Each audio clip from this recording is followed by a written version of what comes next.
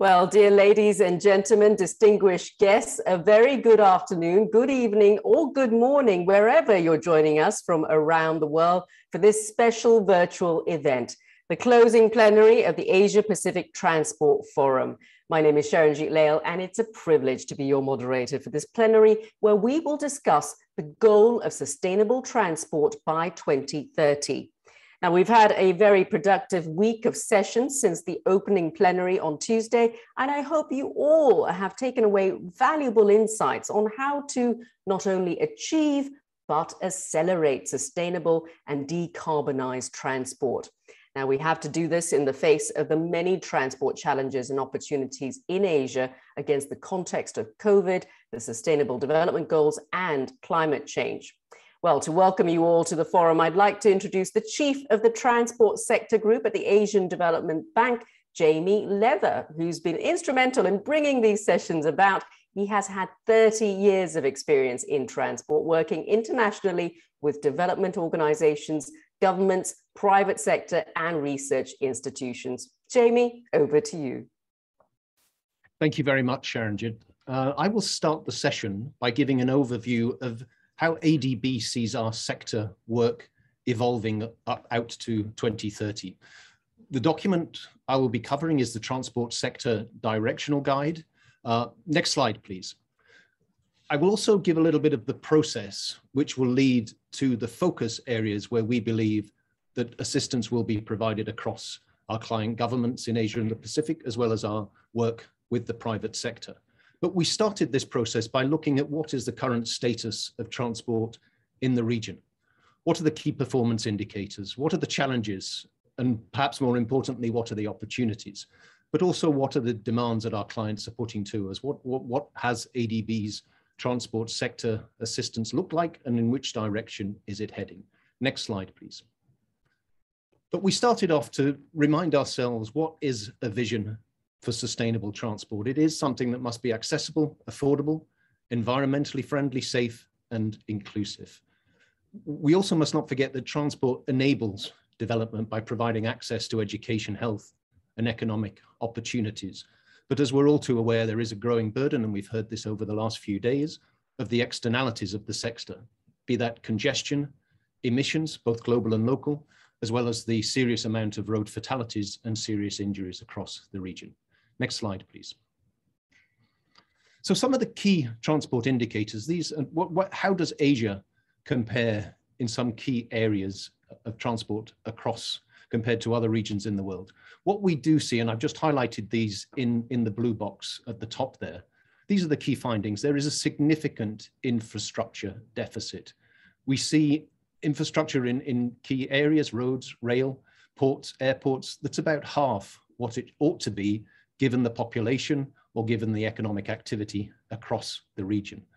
And because of this lack of infrastructure, there are also very low levels of access, rural access, urban access, regional connectivity between the countries and from the region to the rest of the world. And as a result of that, there is very high transportation costs, which impacts us all, the freight as well as the passengers. A significant proportion of many people's disposable income is spent getting to and from school, spent to and from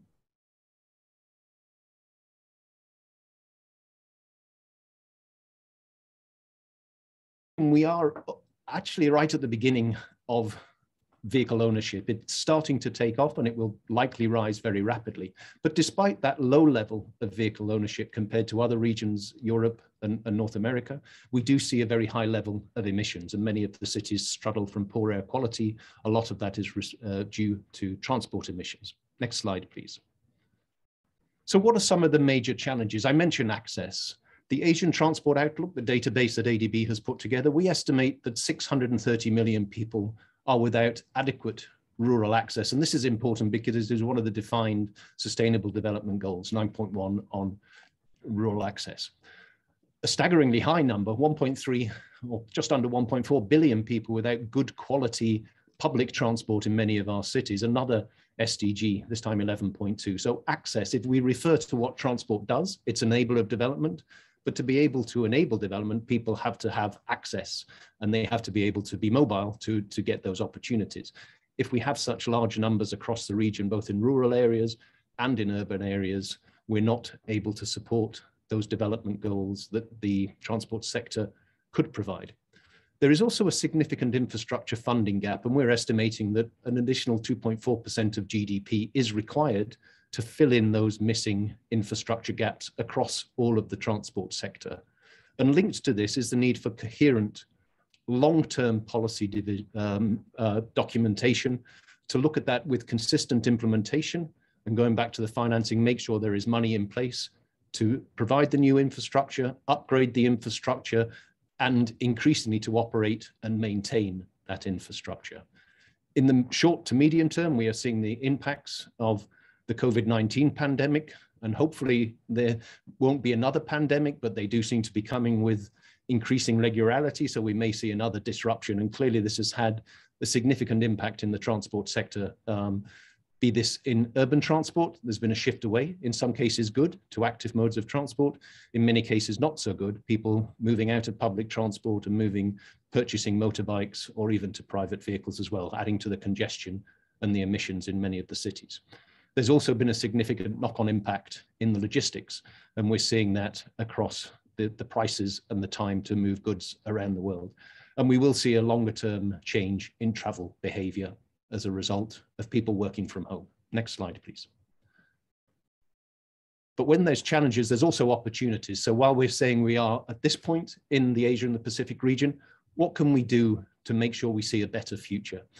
If we are saying that transport is in certain areas at its infancy, then we have the opportunity to develop and influence what that transport system might look like, how it operates, to make sure that we do provide a more inclusive and more sustainable future transport.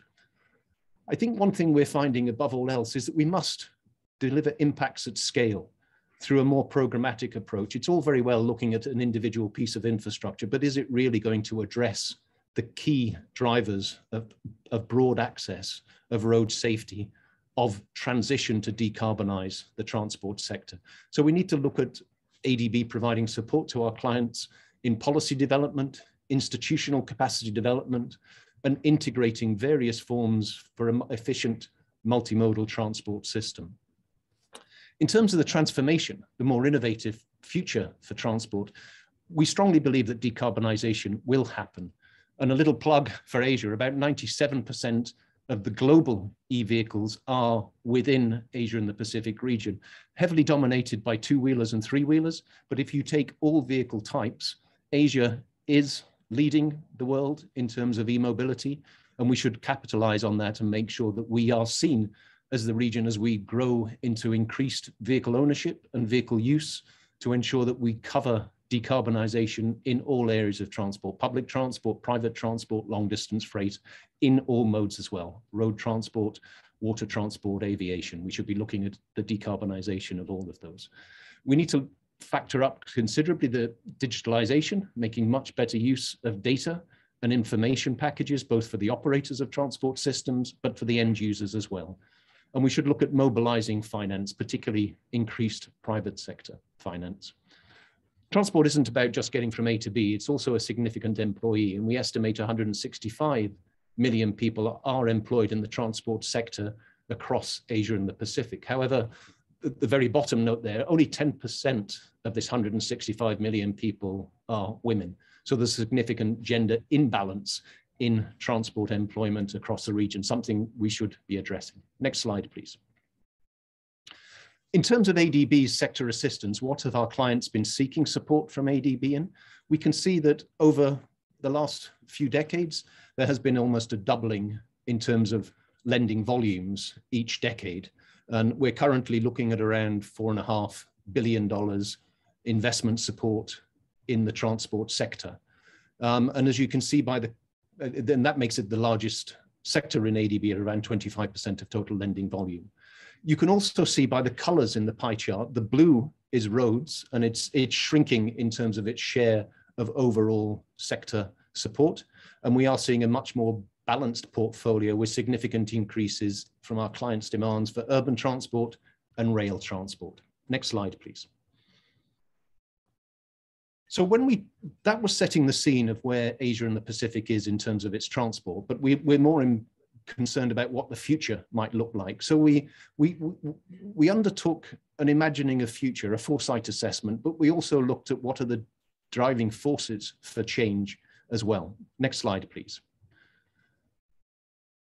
The work looked at reimagining the future of transport across Asia and the Pacific. It was really, rather than an incremental approach from basic and sort of extrapolation of current trends, to look very much at put ourselves into that future and what we would like that future to look like, what the vision should be, and given those, what would we have to start doing to amend the way we are planning, delivering, implementing and operating our transport system. Some of the driving trends: population changes, behavioral changes, clearly the need to address climate emissions, disaster risk management, as well as broader environmental risks, and ensure that we're taking all the technological advances that are coming on as well.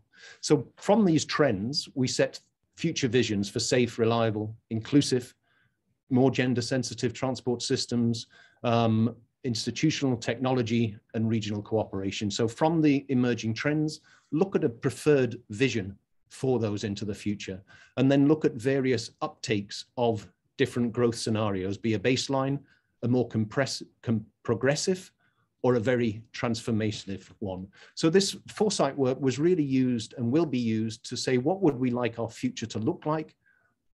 How do we get there? Can we be very aggressive in terms of the changes we're making, or will it be more slow in those trajectories? So it allows us to have differentiated approaches across our client governments and discuss with them what is relevant in their case and what pace of change we can aim for. And this would all lead to design of future-ready transport investment pipelines that ADB can provide to our client governments, as well as support to the private sector. Next slide, please. I'm afraid this is rather a complicated slide, so let me try and just walk you through it. But these were the driving forces for change, both within the Asian Development Bank, but perhaps much more importantly, from outside the Asian Development Bank. If we look at the bottom and we'll work our way up, some of those sector challenges and opportunities and what our client governments are seeking support in. We've mentioned population changes. There is an aging population, but also an aging infrastructure. We're looking at the different components here within those sector challenges and opportunities that I outlined at the beginning. We've also seen a number of international agreements. There are the Sustainable Development Goals I mentioned earlier, but there's clearly the Paris Agreement, and ADB, along with all the multilateral development banks, is committed to be aligned with the Paris Agreement. In our case, it will be the middle of next year where our support will be aligned with Paris Agreement. And more specifically within transport, we have the UN Decade of Action for Road Safety to halve the number of fatalities on our road. So those are the internal, also the broader transport drivers for change, and the international agreement drive for change. And we sounded out through a number of academia, think tanks, government and industry practitioners to see what their views are on how transport should evolve. And then within ADB, to align our sector work with ADB Strategy 2030, the corporate strategy, we looked at the 7 operational priorities, as you can see at the next level. And this allowed us to really focus in on the type of assistance we think we should be providing and supporting across the region.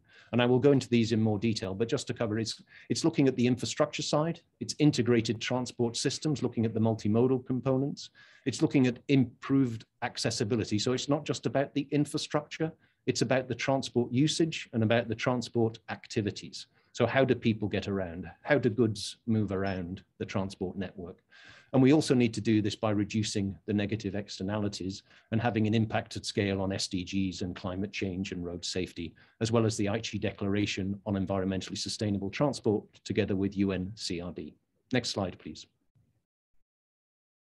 So what would the future look like? What would we be hoping to promote in terms of our assistance in the transport sector to our clients across Asia and the Pacific? Next slide, please.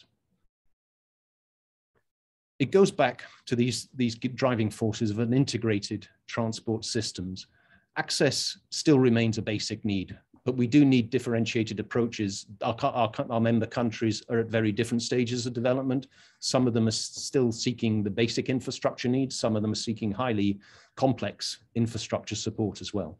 We need to modernize a lot of the existing infrastructure. And we certainly need to address the assets that are already in place and make sure that the operations and maintenance of those assets is upgraded to make sure that they are providing the benefits that they should be. We need to improve accessibility, certainly in terms of inclusiveness and affordability of those transport activities. And this would require policy development and support.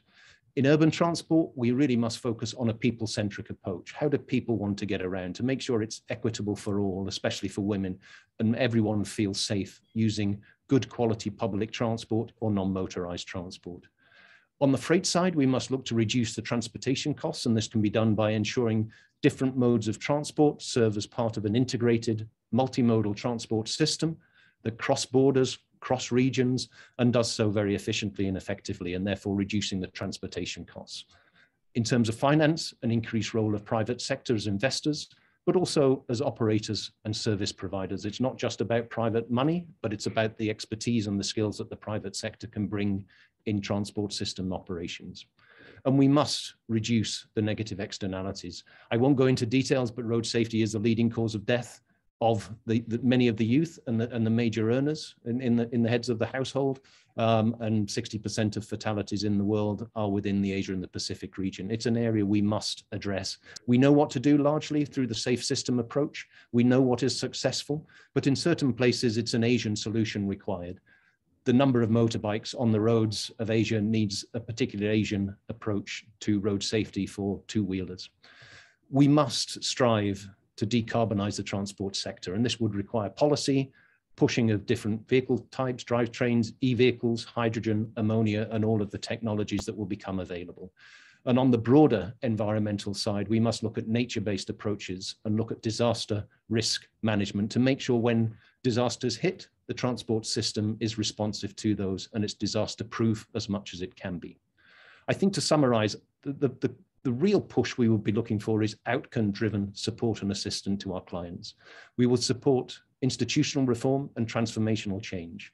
We'd look at transport system operations and allow for that impact at scale I mentioned. And I think this would be better delivered through results and policy-based lending in addition to project infrastructure support. And we want to look at the transport role and monitor this in terms of international agreements. Next slide, please. The good news is that some of the projects we're already developing with our clients are demonstrating this. The Peshawar Bus Rapid Transit project, which we spoke about earlier in the week, it is very much a people-centric urban transport project. An example of one of our many decarbonisation transport projects here in the Kyrgyz Republic, looking at a number of e-buses in the urban transport system. And mention of the Asia Pacific Road Safety Observatory that ADB together with other development partners are supporting governments across the region address road safety data, but utilizing that data, analyzing where the key problems are to address those and have impacts on the ground to save lives. On asset management, a project here highlighting support in Mongolia for regional road development and a maintenance program. So it's institutional strengthening for that asset management. And pushing out into the Pacific, Samoa, a green port study, improving climate resilience and safety and operations of a port, Apia port in Samoa. Next slide, please. I hope that gave you an overview of where ADB sees the issues and the challenges and the opportunities in Asia and the Pacific in terms of transport over the next decade, and perhaps more importantly, where we see our role to support our clients across the region in achieve sustainable transport. Thank you very much. Well, thank you so much for that, Jamie, for those insights, many of which we will be discussing in our panel session next. And in fact, I'd like to introduce our expert panelists now and ask them to turn on their videos. Well, first up, we have Benedict L.J. Ejbergen of the World Bank, who's their practice manager for transport in East Africa. And of course, he's got a lot of experience indeed in the transport sector, having worked in this sector for many decades now. And in fact, he played an instrumental part in India, where he was coordinated their transport, ICT, urban development, social development, energy and PPP programs. He's also worked in Russia and Ukraine. We know places that have been in the news a lot lately. And next up, we have Lise Briol, who heads the French Development Agency's Transport and Mobility Division, which covers all modes of transport. And engineer by training, she has a PhD related to the management of urban services in developing countries. We also have Mohammed Mezgani, who's the Secretary General of the International Association of Public Transport and has worked for more than 30 years in public transport, is a passionate advocate for urban mobility worldwide.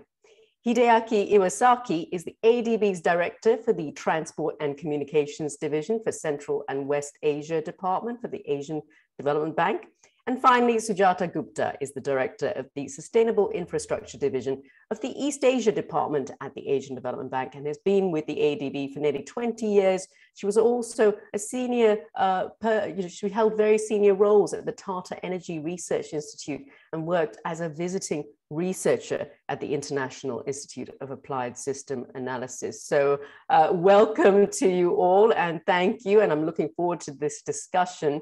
Let's begin with an opening question, and I will ask the same question to you all. Now, we've been talking about sustainability, by which, of course, we mean decarbonize transport in line with the climate change goals that seek to decarbonize transport in a few short years. In this session's case, we say ambitiously that it can be done by 2030. But do you all believe this to actually happen by then? It is a mere 8 years away. And if not, what are some of the main challenges standing in the way? Well, Iwasaki-san, let's start with you. What are the challenges you see? And tell us about the ADB's approach to value-added assistance that may help address it. Thank you, Saranjit. And I'm very happy to be back here. This is a very tough question. And that's because although in my region, we have some prominent projects like the Peshawar BRT and the Kyrgyz public transport electrification projects. These are good projects and we want to replicate these projects elsewhere, but we know that there's a limit. Success of these projects, they depend on the availability of the government's and counterparts' willingness to adopt these projects, and as also the socioeconomic setting these locations have. So we can simply, apply the same model to other localities.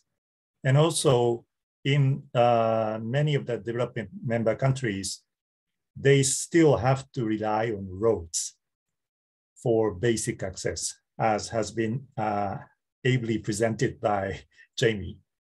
And how we decarbonize roads is a major question we'll have to deal with. But I feel we have an opportunity here actually, because we work in many developing member countries in this area. So we can initiate policy dialogue utilizing our strong links with road agencies and the transport ministries, and get them seriously think about the way to decarbonize the vehicle fleet and also strengthen railways or other greener modes of transport. So I can't really give you an answer or yes or no, but I feel we have a lot of opportunities to engage with our counterparts to get their major policy change. Without that, we won't be able to achieve this 2030 goal. Let me pause here. Well, you're absolutely right, Iwasaki-san. It is a very tough question indeed. Lise Briol, let's move on to you now. What do you think are the main challenges to hitting that goal? And how can development partners collaborate to mitigate these? Thanks, Saranjit, for giving me the floor. Well, compared to you, ADB, or to the World Bank, the French Development Agency is a small player in Asia. A small player, but with strong convictions and a clear mandate on climate. And this is why our focus in the region has been since the very beginning on urban mobility and railway development, two subsectors that combine both impacts on improved accessibility and a high potential for reduction of greenhouse gas emissions. So coming back to your question, Sharanjit, I'll focus on the main challenges that I see for urban mobility and what we can do as development banks to address them. And the challenge is not less than keeping our cities livable, breathable, efficient, and inclusive.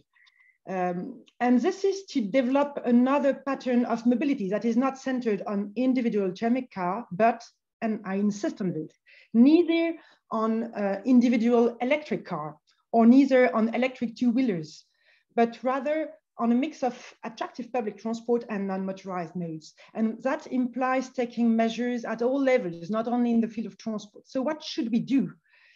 As development bank, we should obviously redirect our fundings on those investments that are aligned, 100% aligned with decarbonization of the sector. And let me give you how we see that at AFD. AFD is co-financing essentially mass transit public transport in big cities in Asia, whether this is metro, like in many Indian cities, or in Turkey or in Vietnam, or whether this is BRT together with ADB in Pakistan. Jamie has mentioned Peshawar, or Dhaka, or in Bangladesh, or Cebu in Philippines.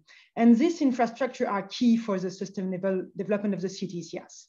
But what I want to convey as a message, and Jamie mentioned this in his introduction, is that we should go beyond the infrastructure approach and we should push policies to develop a more systemic approach of urban mobility. I want to just mention 5 points that are super important for me regarding this. First, support sustainable urban mobility planning, which means with low carbon objective, ambitious low carbon objective, with participative approach to include all stakeholders, local and national, public and private, and most important, with realistic financial strategies with a prioritization of investment. And this, I think there was a session dedicated to SUMP last week during the pre-event, building on the methodologies that we developed together with the global partnership Mobilize Your City. Second point, developing intermodality with integration of paratransit, improved accessibility, and I mean physical integration and tariff integration. Third point, being inclusive for the most vulnerable, women or the poorest who live in the outskirts of the cities. Fourth, develop, and this, I don't have the answer for this, develop a specific approach for the motorized two-wheelers that have become dominant in many Asian cities. And I suppose it's something quite difficult to tackle. And last but not least, create the enabling governance system that will be able to have this integrated vision of mobility and make it happen. And while saying this, I know that this seems to be sort of obvious or well-known, because these are all the good works. Who could be against integration or inclusiveness? But what I want to say is that this is really a difficult job in the field, and I see that every day, because very often we have different entities in charge of buses and metros at different levels. And in some places, no one with a clear mandate for this integrated vision. And this is very much needed if we want this big and costly infrastructure that we do finance as development partners to deliver impacts for all and for the planet. Thank you. Thank you for that, Lisa. And as you say, it is a tough one, isn't it? There's just so many requirements to hitting those targets. Now, Mohammed Mezgani, on to you next. You believe in the role of urban transport and mobility in cities. So are these solutions to some of the challenges that we've been discussing? Thank you. Thank you very much. Indeed, it's, I mean, urban transport is a very important element and component of the sustainability approach, I would say. But I would like to come back to what you said, Sharanjit. You said in your introduction, sustainability means decarbonization. And I don't agree. Sustainability has 3 dimensions.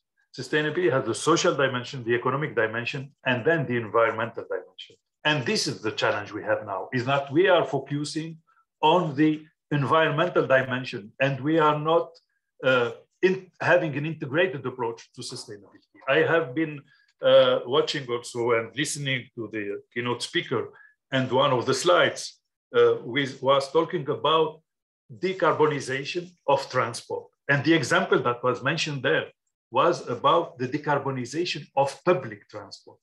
When we speak about decarbonization of transport, we have to cover all modes, and we have to consider the three dimensions: avoid, shift, and improve. And we should not focus on improve only. So I think one of the challenge is really to have this integrated approach. It was mentioned by Liz also, some perspective she has shared. And so this is important. And if we consider the three dimensions, if we talk about the economic dimension, when we invest €1 in developing public transport, it creates €4 in the local economy. Also, for the same amount of money invested in public transport, we create 25% more jobs than in road construction. And when we speak about jobs, generally speaking, public transport is amongst the largest employers. In some cities, I don't have examples in Asia, unfortunately, but in some cities like Brussels or Amsterdam, it's even the largest employer in the city. So, and these are local jobs that cannot be relocated, and their number is continuously growing all over the world. So this economic dimension, we should not miss it. And then the environmental dimension, of course, it's a very important one. It's a key one. And of course, transport represents 25 to 30% of the CO2 emissions and the large part of the air pollution. But 95% of those emissions are related to road transport. Rail represents only 1%. And in those road transport emissions, 50% are related to cars. So it clearly shows the problem, where the problem is. And 70% of those CO2 emissions take place in urban areas. So here, the importance of working and acting in cities. And public transport is 4 times less energy and less CO2,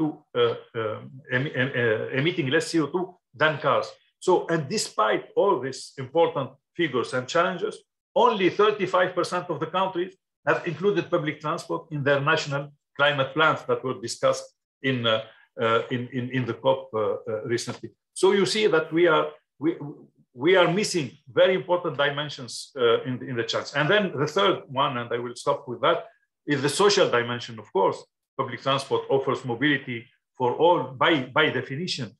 In terms of road safety, there is scientific evidence showing that when there is more public transport, we have less traffic fatalities.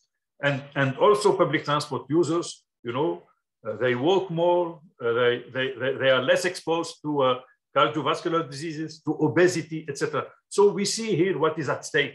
And now the recent events, the climate emergency, of course, with the IPCC report just published, the COVID pandemic and the essential role of public transport during that COVID pandemic, and now the war in Ukraine and its impact on energy supply or energy prices. So it is showing us that we really need to act urgently, and we don't have any other choice than ending the domination of cars in our cities and giving back the urban space to people. I mean, we must move people and not cars by prioritizing walking, cycling, and public transport. And thank you. Absolutely, Mohammed, you said it. It is absolute urgent action that is required. And you are absolutely right. Sustainability is not just about decarbonization. It is much more than that. And I hope we'll get a chance to talk more about it as well. We can move on to Benedict Esbergen now. Give us a development partner perspective, specifically the World Bank perspective, on how transport programs around the world are transforming due to the recent climate change agreements. And will this be enough to actually hit that elusive target of 2030? Yeah, thank you. Thank you all for the introductions, for the points, because it gives a kind of overview of all the issues. Jamie put it pretty nicely, the whole context of transport and the importance of transport. The moment is quite right in terms of the avoid, shift, and improve kind of policies. But we're all into that. So let's not talk too quickly about, is it the time frame too short to accomplish all of this? Because I think we should already recognize what is going on, the shift after the Paris Agreement, what a fundamental shift that is, and the race to net zero, the decarbonization agenda that is now developed in a relatively very short period of time and commitment for that. But in transport, we need to reflect a little bit how we have positioned ourselves. And I was a bit jealous to regarding our energy colleagues, because transport is rather complex. I'm not saying energy is simple, but it is to some extent rather straightforward. So I'm always a bit provocative to our World Bank energy colleagues in that respect, because we have a rather challenging job ahead. Because low carbon transition of transport sector is very complex. And that complexity is not fully appreciated by our clients and sometimes even with our own professional community. So that's the energy transition, for instance. Phasing out coal has been in the front and center when it comes to the notion of low carbon transition. And it attracts most of the political, financial support as well as public debate. That's transport, we're not there yet. So, and the big elephant in the room for transport is, of course, the phasing out of the fossil fuel-based vehicle use for passengers and freight. And it's receiving less attention, less of the spotlight, despite being one of the most structural challenges compared to energy. Actually, it's more challenging. And like the issue of phasing out coal, which is primarily a supply side issue, phasing out fossil fuel-based vehicle use also requires a profound change in demand management, change in individual choices, changes in behavior, also perception. So this increasingly popular idea of notion that electrification of vehicles will solve all our problems for the transport sector, this has to be corrected for a few reasons. Because first of all, if not cautiously coordinated with the pace of energy transition and electric vehicle technological progression, system-wide electrification of transport could easily make countries spending much more than needed with very limited saving on the life cycle greenhouse gas emissions. And second, even if we all get all our vehicles on the road today electrified, cities like indeed Hanoi, Jakarta, Manila will still suffer from incredible congestions and road safety risk. So I'm saying again, there's no silver bullet. So decarbonization transport sector will require all of us to help our clients to carefully design and implement holistic policies and investment interventions on the basis, indeed, again, on the avoid, shift, and improve principles. And each of them needs to reshape both the supply side and demand side of transport infrastructure and services. So what does it mean? Let me be more specific here. And also address Lisa's point on the bikes. It means moving 90% of the passengers across South Asia and Southeast Asia from motorbikes to high quality public mass transit options, and turning motorbikes from a dominant mobility mode to a supporting mode for first and last mile connectivity to public transport. I know it's difficult, but we need to do this. It means helping emerging cities in the region to establish themselves as a compact, transit-oriented and walking/biking friendly cities, rather than following the old traditional car-centric urban development patterns as the capital cities did. It means also aggressively investing in low carbon modes for freight transport to make railways and waterways, coastal shipping, truly competitive to road-based trucking. It takes not only infrastructure development, but also strong investment in cargo consolidation, service modernization, logistics, and private sector development. It also means that doing more of what we have been doing less in the past, engaging on policy dialogues with our clients on fuel economy, emission standards for vehicles, and promoting clean fuels, obviously. So my message actually is a bit that we as a community, transport community, need to do a better job in claiming that rightful level of priority for decarbonization of the transport sector. And most importantly, support our counterparts, the Ministry of Transport, for instance, to establish that strong value proposition in the government in the wake of this race to zero emissions. This is my main message. Let's help them. Thank you. Thank you for those messages. Those messages are very powerful messages indeed, Benedict. And as you say, there's so much complexity in this argument of whether we can decarbonize. And because transportation has so many issues, electrification may not necessarily be the answer, as you say, for many, many cities in this region. We can move on to Sujata Gupta now. Sujata, what challenges do you think may stand in the way of hitting that elusive goal of 2030? And give us examples of innovative projects that can perhaps be scaled up to work that may help us achieve a sustainable transport future. Thank you, Sharonjit. I guess being the last speaker on the panel, I have the advantage of the wisdom of the earlier panelists. But by and large, I would agree with what has been said thus far. However, I'm more optimistic. And I think we can tackle the problem, maybe not by 2030, but definitely in the slightly longer term. What's important in my mind is that transport systems can no longer be looked at in isolation. I can't say it's easier in the energy sector or more difficult in the transport sector, because transport or all sectors in today's world are integrated. So transportation has to be looked at in an integrated manner, looking at integration with other sectors, integration with different modes of transportation.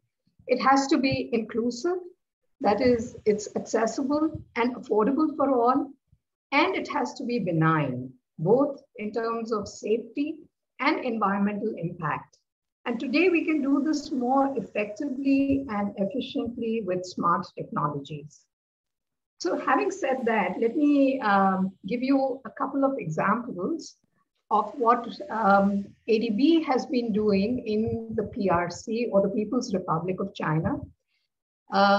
They have met their basic transportation needs, but not in a sustainable manner, as they have suffering from air pollution and congestion. So we worked at a city level in the Shantan Low Carbon City Development Project, which was to transform the transport system from being car-centered to people-centered, enhancing safety, inclusiveness, and resilience to climate change and other climate or other catastrophic events. So it included a number of interventions like peak hour curbside bus priority lanes, upgrading bus stops, and improved walking and cycling facilities for seamless access across different modes. And also the municipality will modify the access and layout of 2 railway stations using a user-friendly and inclusive design to facilitate transition between public low-carbon mobility modes. So the idea is behind all of our interventions is to make low-carbon transport more attractive and safe. So in the same program, we have a school zone transformation at 5 primary schools that will raise road safety awareness and will exceed the requirements of the highest safety rating for walking and cycling under the International Road Asset Program, or the IRAP, star rating for schools. In addition, these interventions are coupled with policy actions that include enhancing low carbon mobility. So we have to take a holistic view of the entire problem. Looking at the transport sector, I would like to talk about the transport ladder, and I think this was referred to earlier also in a different way. And it's a term I borrowed from the energy sector. There's the energy ladder. So as incomes increase, the modes of transportation change. So from cycling or public transport, users move to motorized two-wheelers, to small cars, to bigger and safer cars. And what is required is to make public transport more enticing for all, and something that leads to an improvement in the quality of life. Another example we have in Guizhou, Guyan, where we developed intelligent transport systems, but the focus was using human-centered design principle in developing the public facilities. So in this, the users were consulted extensively. Their requirements were analyzed and incorporated in the design of the facilities.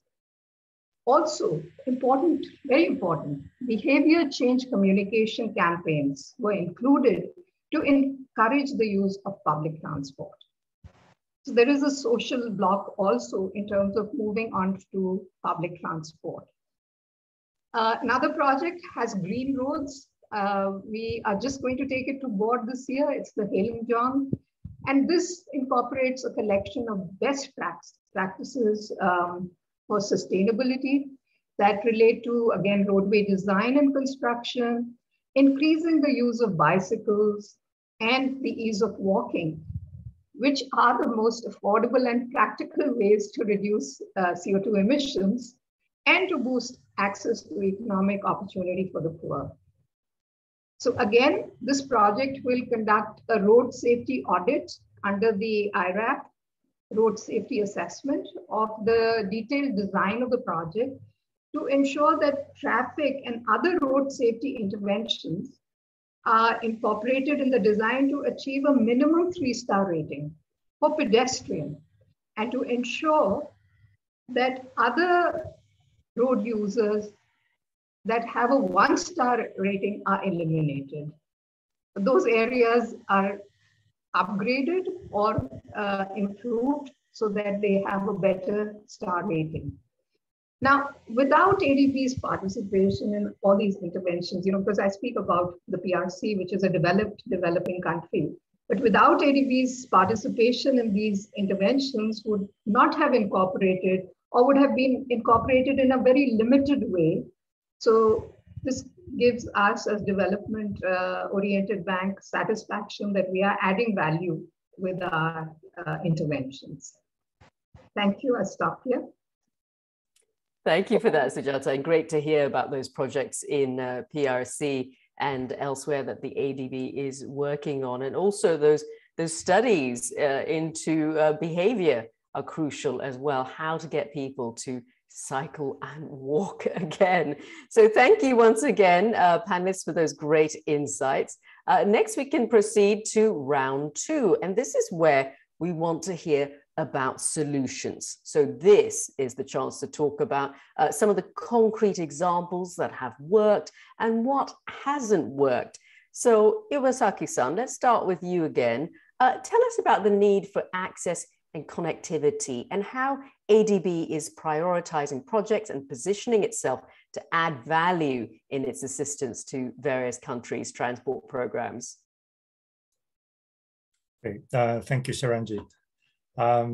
This is again not an easy question to answer, and I will also focus on road sector because many other panelists, they talked about urban transport and mobility. In road sector and in the countries I cover in Central and West Asia region, population density is very low. So you have to prioritize which roads to upgrade. Practically, the roads are the main links to many of the people living in rural areas. Railways do exist, but their scope of service is quite limited. Civil aviation, again, because of low population density and demand density, it doesn't work very well. So you have to focus on roads. So far, ADB has focused on improving higher category roads, which are connecting different countries. So these are called sub-regional connectivity roads. We have the regional grouping of CAREC, Central Asia Regional Economic Cooperation.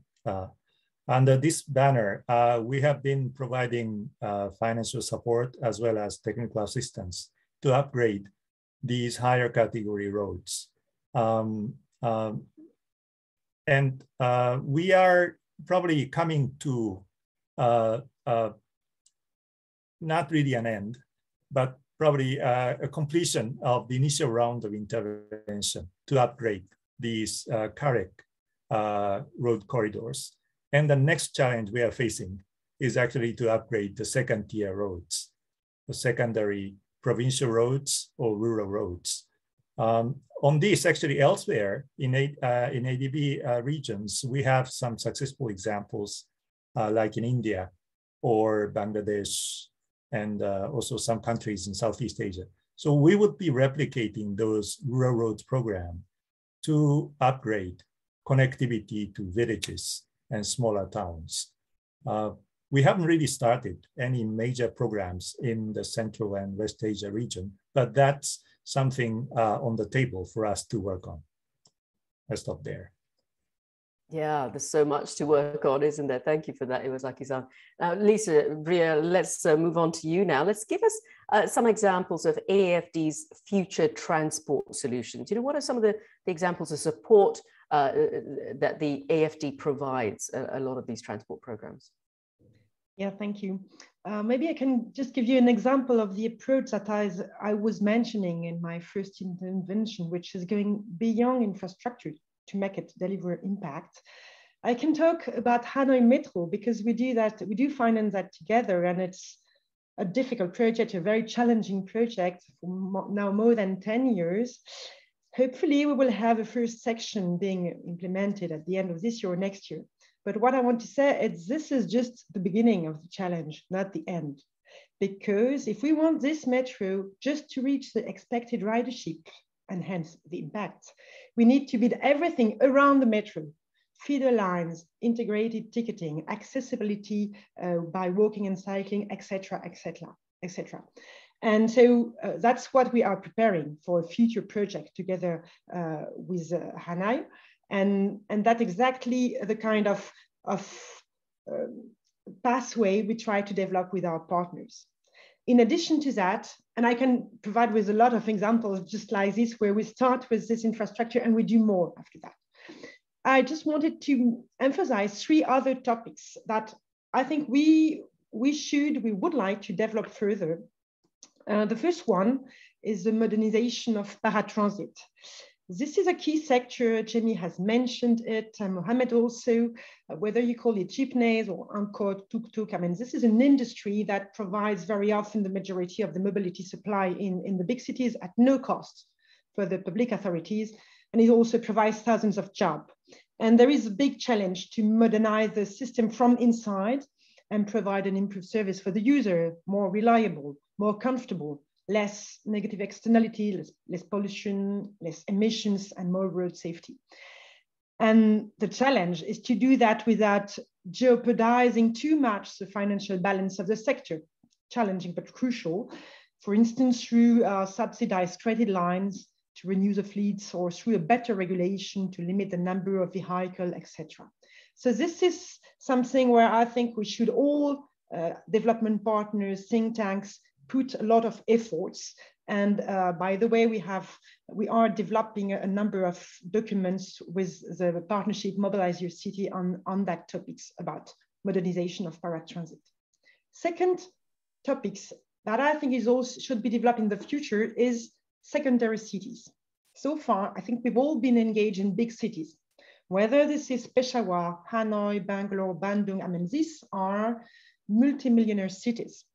But urbanization is also taking place at a rapid pace in what we call secondary cities, where you don't need necessarily the big metro, but still you need to do something so that people will not go into individual car. You need small investment for bus station, traffic calming, pedestrian safety, etc. And I would say that I believe there is a lack of political willingness or awareness, I don't know, to invest in these cities. So my message is also that we need to raise awareness regarding this. And third topic that I would like to mention, that has been mentioned by some of our panelists as well, last but not least, it is air quality. AFD has been committed quite a lot of money on air quality very recently at the regional level in partnership with ASEAN. And so far, it's only technical assistance to support ministries, cities in order to measure, understand, monitor, and raise awareness. And this is a public health issue, and this is closely interconnected with climate. And we hope that this will help developing policies and investment across sectors, transport, of course, but also waste management or energy, etc. And I think it's a topic that is transversal that we shouldn't forget in Asia. So important topic to invest in terms of analytical works and future development goals. So this is some prospect that I'm happy to do more with you, development partners, and you are beneficiaries. Thank you. Yeah, indeed, Lise. Thank you so much. And so good to hear about those projects in Hanoi and elsewhere. Now, Mohammed Mezgani, we can move on to you. Tell us about the future urban access and mobility solutions that you foresee. Thank you. Thank you. It's always hard to speak about the future because we have already very important problems to solve now in the present time. But based on the challenge I mentioned earlier, I think it's obvious that the future urban mobility is a mobility putting people at the heart, a mobility without cars as much as possible, or at least with much less individual use of cars. I refer to what Benedict said earlier, and he explained very well that a green traffic jam is still a traffic jam, or a clean traffic jam is still a traffic jam. So, turning the existing cars or replacing the existing cars by zero emission cars will not solve the problem. So we need to put people at the heart, means looking to mobility from their perspective. And this is the challenge of our policymakers. It means that they have to put themselves in the shoes of people, of their citizens. It also making sure that the decisions are taken for the benefit of their citizens and their cities. And this is possible. We have learned many lessons from the pandemic about the importance of designing a resilient public transport system, about the key role of digitalization and its acceleration during the pandemic, and also the rapid development of on-demand and shared mobility solutions, including paratransit. And this was mentioned just now by Lise. So we must leverage on the benefit of each of those modes by finding the right combination of urban mobility solutions as an alternative to cars. So it means that public transport, or mass public transport, I would like to say, or the conventional, let's say, public transport, the conventional meaning of public transport, this mass public transport is and will remain the backbone in our cities. But mass public transport alone cannot answer all mobility demands. So with the growing digitalization, we have the opportunity to combine it with on-demand and shared mobility solutions in a way that will help citizens build door-to-door journeys and not just station to station. Mass public transport is about moving station to station. And now we need to find solutions where we can plan door-to-door trips.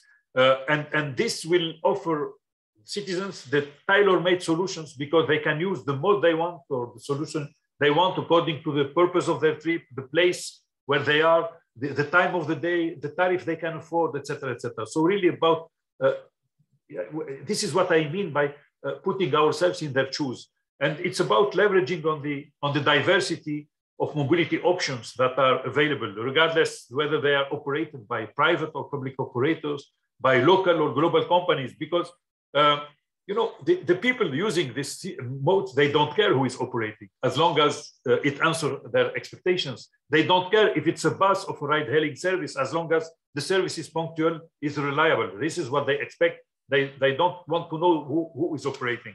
And so this is a fundamental redefinition of public transport, which will include all collective, shared, and on-demand modes, including paratransit, of course, everything which is not the individual use of cars.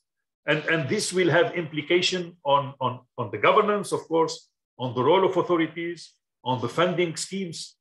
And I would like to say this opportunity to mention that we have recently published at UITP what we call a better urban mobility playbook, with many examples on how this can be deployed in our cities. And then, of course, digitalization will offer the opportunity to develop the right tools to make this possible. and one of them being MaaS, mobility as a service, which is already, developed in some cities, which will make convenient to combine all modes in one app.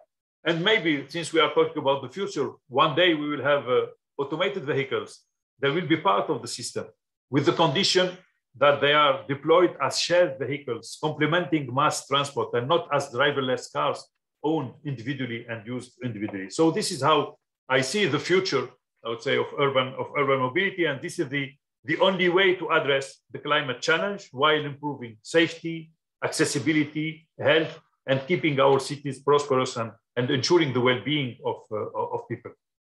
Thank you. Yeah, those are so crucial, aren't they? And I would love to hear more about some of the solutions in that playbook you mentioned as well. Now, Benedict, let's move on to you. Give us examples of how the World Bank is shaping its transport programs to support its member countries to achieve those crucial Paris objectives. Yeah, so thank you. And I cannot take the full credit because we're working with our partners, and one of them is here, ADB, of course, but also Lise is here. So we're co-financing a lot of our projects. So lots of kudos for our partners here. So not doing it alone, but again, we're making our, and that's our commitment now. All our projects now, Paris, that's a new word, Paris aligned. So Lise should be very happy about that word. That will be a phrase that will come back over and over again. We will be Paris aligned, and that is meant to make sure that we are following the commitments to net zero. And for decarbonization of the transport sector, we're developing a kind of pipeline, again, around the avoid, shift, improve principles. So that's not just the decarbonization, it's also climate resilience, adaptation. Climate resilience is also very much part of our equation. So we're doing trying to do a lot on the decarbonization, but also on the climate resilience. And we'll give you a few examples of that. And I'm very happy to report that today we completed the negotiations for a very important project in Indonesia. And these are very happy to hear that too. The Mastran, the Indonesia Mass Transit project, which is an example of this kind of financing together with the AFD. This pipeline project, this new project, follows a 3-year World Bank TA, technical assistance, that led to the establishment of a national program, an Indonesia National Mass Transit Program. And this Mastran will finance the first phase of the national program, supports development of BRT corridors in Bandung and Medan, and will also feed into a follow-up, hopefully, light rail transit line in the next phase. So this BRT and LRT system, for instance, in Indonesia, once completed, will form the cornerstone for shifting passenger mobility from angkots, the informal sector, indeed, as mentioned, the fragmented minibuses, to high-quality mass transit. This is an example of that approach we are following, not just project by project, but translating it into programs. So this scaling up of public transport is taking place in many other countries as well. For instance, in Beijing, we're working on 2 new projects to support policy framework and city cluster to bring results-based financing for comprehensive decarbonization efforts in China. In Vietnam, we're doing the same for Hanoi Metro, Line 6, and that's also with support of other partners as well in Hanoi. On the freight side, we're working in Vietnam quite a bit. We're in the final stage of preparing Southern Waterway Logistics Corridor project, an upgrading of 300 kilometers of waterway corridors in Vietnam's very important booming Mekong Delta. It will enable a portion of freight that is currently transported by trucks on the overloaded National Highway 51. But that's a clear example. That will lead to a net GHG greenhouse gas emission reduction of 4.3 million tons CO2. So this project is expected to be a strong contribution to help Vietnam move towards its just announced, Glasgow announced net zero target by 2050.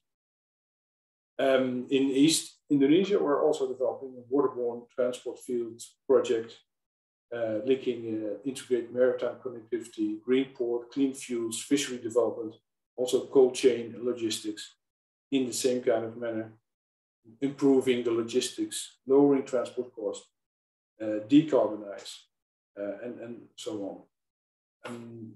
A great example, perhaps, to roll out to other places like Philippines. And on the climate resilience side, we're helping a lot of countries getting their framework right, and also improving the climate resilience within the infrastructure. Special case is our engagement in the Pacific, where we have a large engagement all around climate resilience, connectivity on roads, air, and maritime projects. And then the last group cluster of projects, and there's very important to, and I missed that a little bit in the presentation so far, is regional connectivity. We're going to the board soon with our Southeast Asia Regional Economic Corridor and Connectivity Project. It's in the north part of Laos, connecting Thailand, Laos, and Vietnam. And we would like to have a spillover into Vietnam as well in the northern part of Vietnam, connecting that part with Laos. This could lead not only to, of course, trade facilitation and movement of goods, but of course, movement of goods that is more efficient, lowering transport costs, and also helping with the decarbonization of the sector. So these are some of the examples.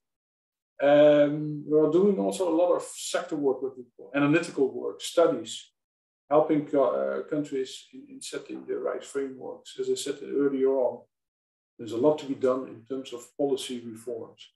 And we're trying to help our governments, the governments, in setting kind of environment in place for the right policies.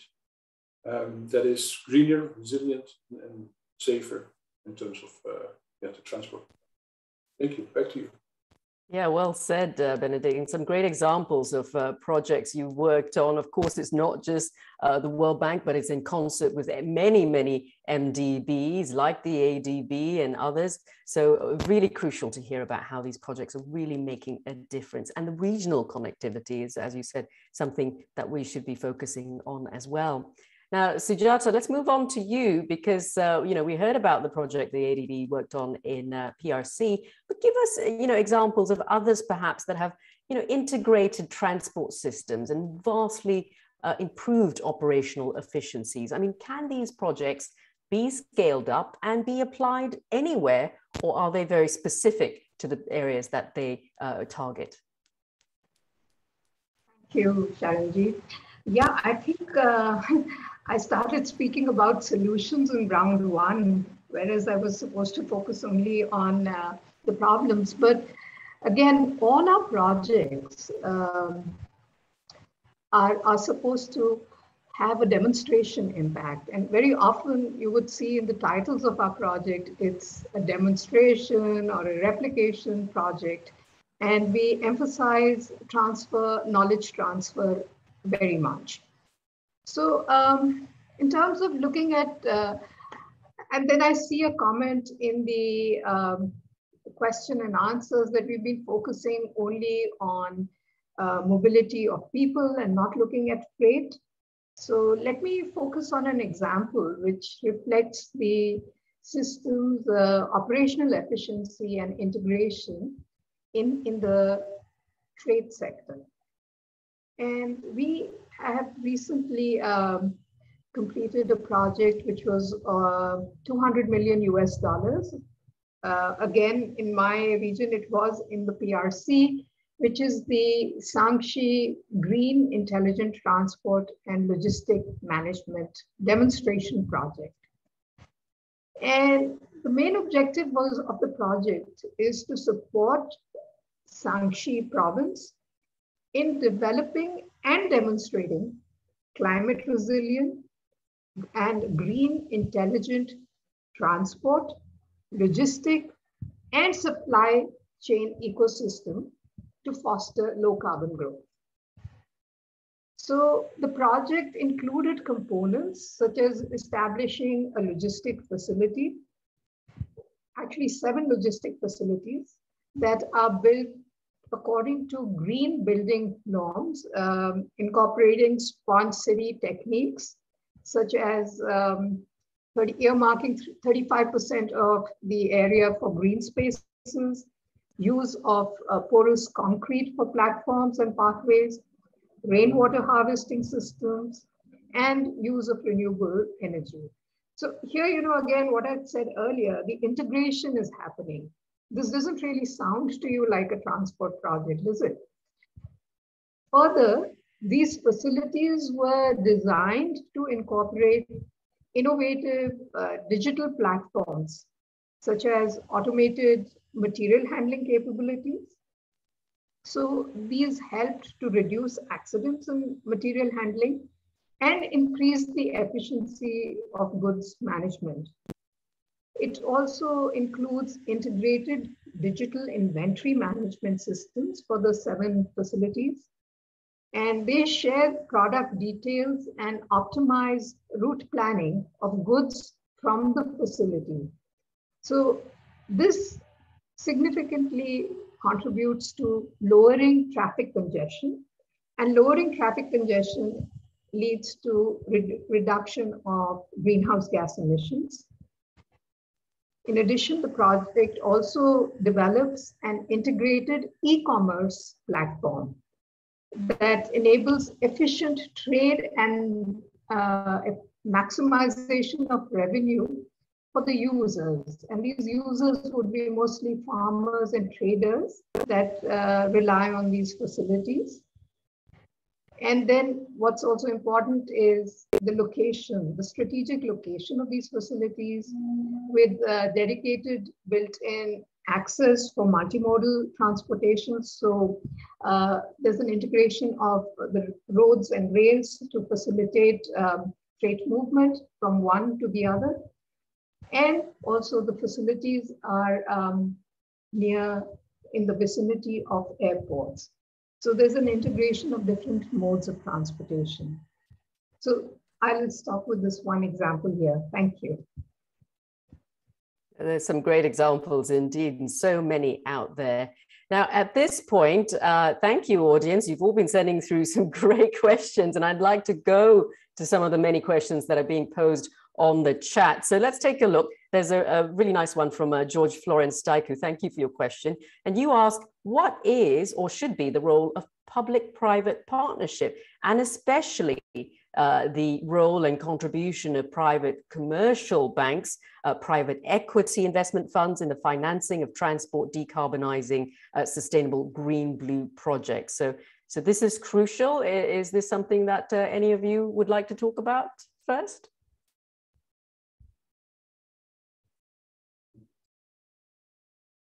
No, well, maybe I'll call on Benedict. What is the World Bank experience when it comes to public-private partnerships? Because it certainly is something that is needed, because the expense and the complexities, as you mentioned, is immense in trying to solve these problems.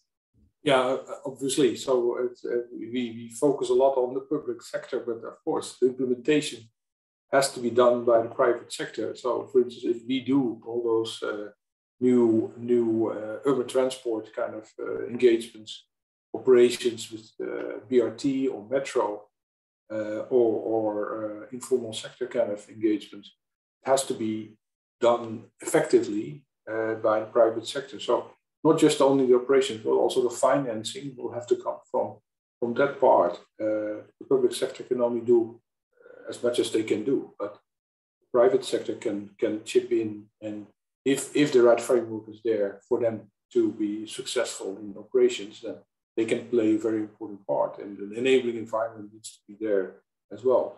So that's on the public and on the mass transit, on the passenger side of things. On the freight side of things, there's so much to be done in terms of making transport more efficient, and there is a lot to be gained.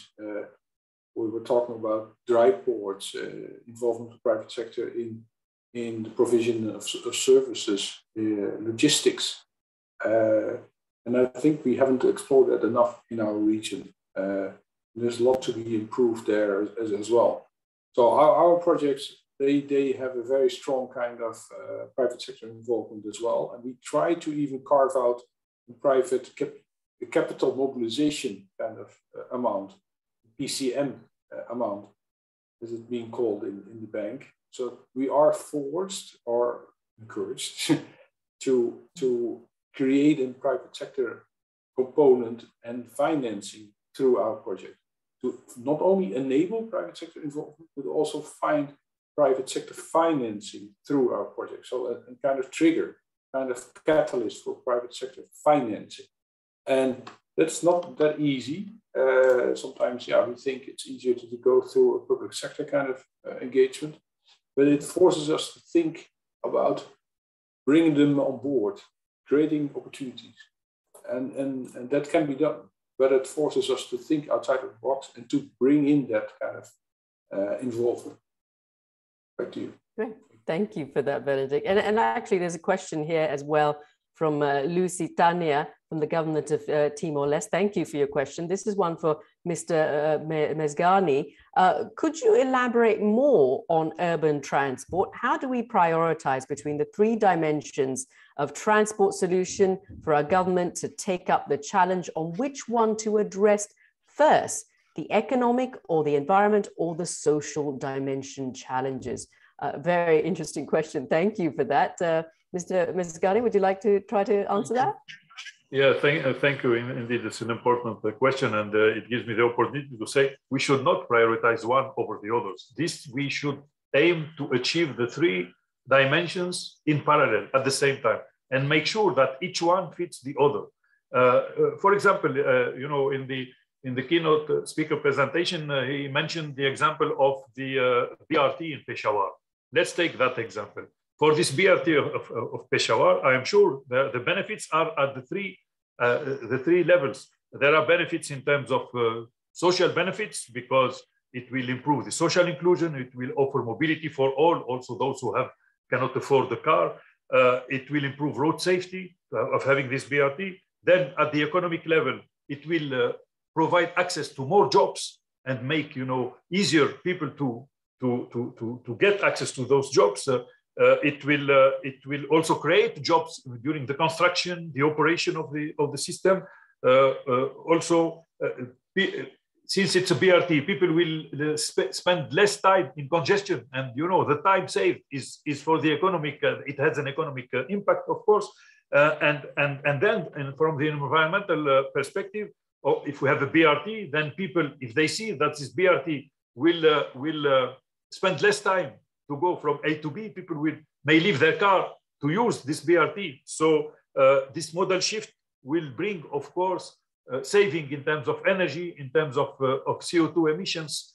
So you see the three dimensions with one project. We should try to cover the three dimensions. This is what is important. And if I may, I would like to just add something about on the previous question about the private involvement, and to mention the notion of land value capture, because when we build a new BRT line or when we build a new metro line, the value of the land around the stations will increase. And this land, usually it is owned by private landowners or real estate companies, etc. So since they will benefit from that public transport project, they should contribute to its funding. Because we should share, I would say, this benefit between those who are investing to build this public transport system, the public authorities generally, and this private organizations. Thank you. Some really great insights there. And we have such a lot of fantastic questions from all of you, the audience listening in. Sadly, though, we are running out of time. So we hope to be able to respond to those questions separately offline. So thank you once again for some of those fantastic questions that you've posed. And I'd now like to bring to a close our panel session and invite Sungsup Ra to deliver some closing remarks for us. Now, Sungsup is the ADB's Chief Sector Officer who oversees the ADB-wide technical collaboration, innovation and knowledge management for sector groups in transport, energy, urban, water, education, health and finance. Sungsup, over to you. Thank you, Sharjan, for introduction. Good afternoon and good morning.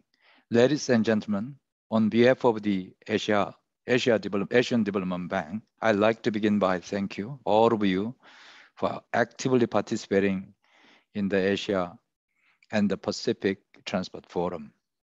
This year's forum has explored tangible ways of accelerating sustainable and decarbonized transport. We hope the forum has provided some directions and practical solutions to do so.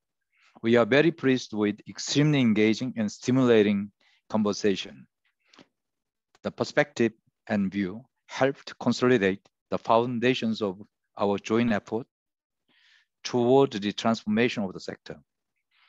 In this process, we always like to say that everyone has a role to play, and all at levels.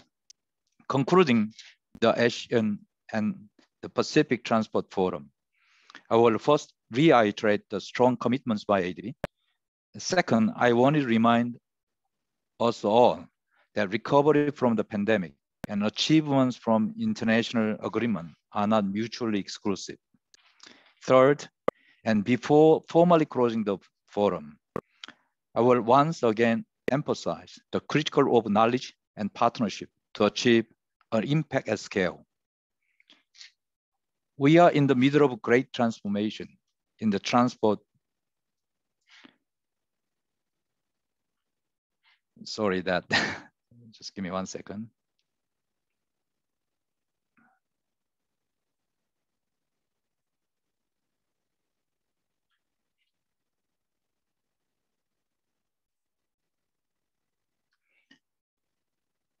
We are in the middle of the great transformation. Something wrong with the system. Sorry.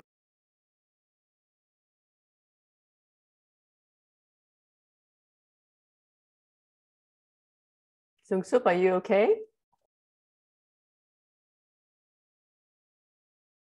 All right, we'll give Sung-Sup a few more seconds.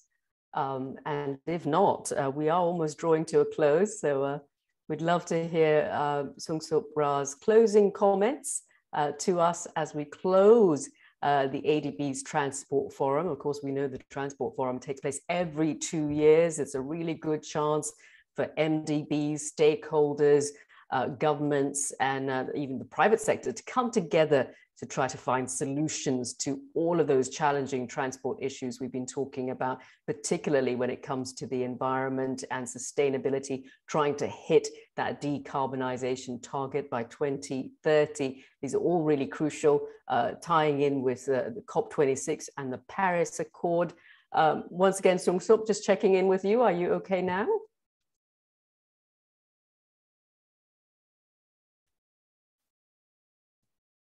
All right, I'm afraid we won't have Sung-Sup, but I do thank you, Sung-Sup, for the comments that you've made so far. Really crucial, the work that we're doing here. With that, I guess we can bring the ADB's Transport Forum for 2022 to a close. It's been, of course, a very productive number of sessions over the past few days. And I would like to thank all our remarkable speakers, our expert panelists for some of that great insight and sharing some of the solutions and projects that are making a difference. And of course, you, the audience, for your incredible participation, some great questions that you were asking our panelists. So until the next Transport Forum in 2 years, let's aim to achieve those ambitions to have sustainable transport for everyone by 2030. Thank you all and stay safe.